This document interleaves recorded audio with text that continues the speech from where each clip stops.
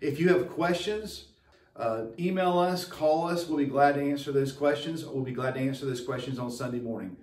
Perhaps the one question that I'm often asked is, will RV workers wearing masks and gloves? Will children be required to wear masks? And the answer is masks are optional for all of our people.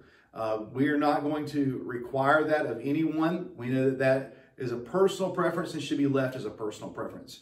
So we will not use masks, but we do have a supply of masks for both adults and children who perhaps want to wear a mask but left one at home. So we will have those things here that we can provide you with.